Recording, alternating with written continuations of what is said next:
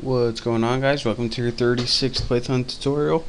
And in this tutorial I'm going to show you guys how to make a subclass with multiple parent classes. So if we want to make a subclass with multiple, WTF is this? Get out of the way, Haas. If we want to make a subclass with multiple parent classes, we first need multiple parent classes. So let's go ahead and make a class called mom. She can be a parent. And let's go ahead and make a couple variables in her. var1 equals, hey, I'm mom, and that's good enough for you, mom.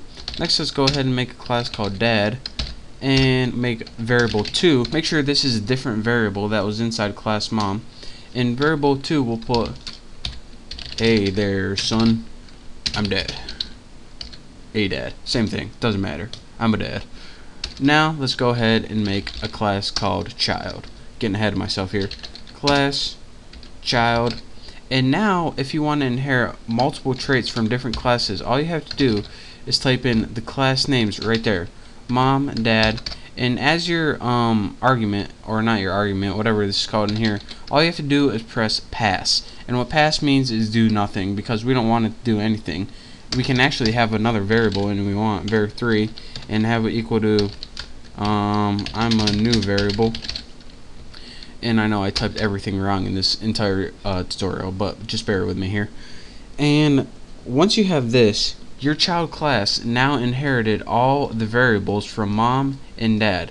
So let's go ahead and make a child object. So child object, shouldn't have made it that long, but too late now, equals child class. And let's go ahead, and now once we have an object, we can access all the variables from any of these classes, mom, dad, or the child class itself. So let's go ahead and child object dot var1 equals hi, I'm mom. So what it did is go into this class and says, alright, I'm inheriting all the variables of this. So even though we're using object in this class, we can still get the variables in this. And this works for var2 as well, which was in the dad class originally.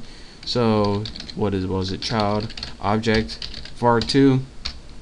So even though you don't exactly write the variables in the child class itself, you can use multiple classes, or what they're called superclasses, and the smaller one where what inherits the traits is called a subclasses, and these are also called parents and child, even though I wrote mom and dad and those are actual parents.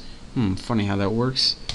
So that is how you can use a class to inherit all the properties of a parent class.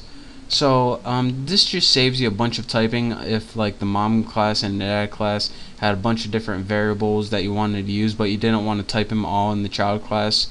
And like usual, you can also use the variables that are in the child class itself. So again, that is how you can use the different items in either classes just by adding the name of the class in your parameter. So thank you guys for watching. Hope you learned a little bit about how to get subclasses with multiple parents.